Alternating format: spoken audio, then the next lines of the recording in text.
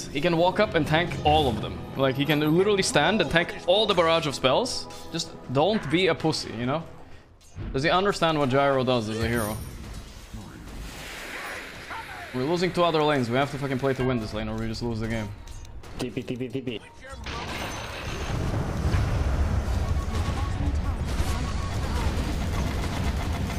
Okay, they're too strong. I mean, Warlock, you have to understand a very, very, very crucial part about Dota. They cannot go on you, so they can only go on me. So stop being a pussy. Please. Thank you. He's standing like behind me like a bot, dude. Like, what the fuck?